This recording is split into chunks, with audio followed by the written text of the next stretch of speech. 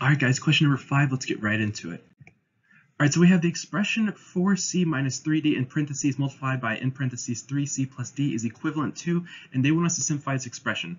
Okay, so there's two methods that you can use, and I'm going to show you both of those really quickly. So the first one is going to be the FOIL method.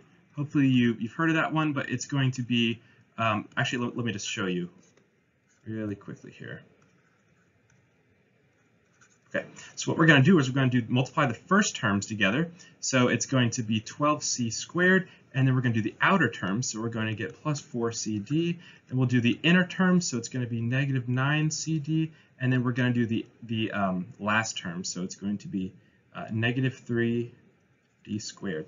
So whenever we simplify that, we're going to get 12c squared minus 5cd minus 3d squared. And that is going to be our answer. And let's see here, that is going to be answer choice C.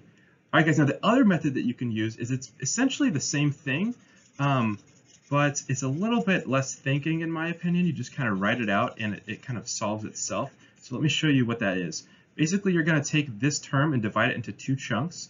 So we're going to do 4c and then multiply it by 3c plus d. And then we're going to add this whole entire thing to negative 3d and then 3c plus d, just like that. And what we're going to get is the same thing. So it'll be 12c squared plus 4cd minus 9cd, let's see here, minus 3d squared. And we're going to get 12c squared minus 5cd minus 3d, and sorry, this should be squared. All right, guys, so that's actually the exact same value, just like I stated before. And if you have any questions, feel free to comment below, and I'll see you in the next video.